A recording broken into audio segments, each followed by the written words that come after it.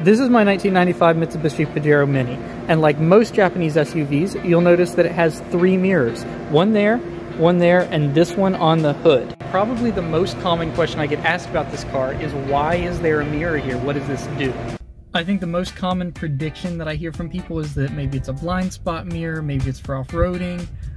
It's nothing that exciting. Let me show you. So in Japan, they're going to be driving on the left side of the road, which means also when they're parking, they're going to be parallel parking mostly on the left curb. Let me find a good example here. But if you look in that mirror,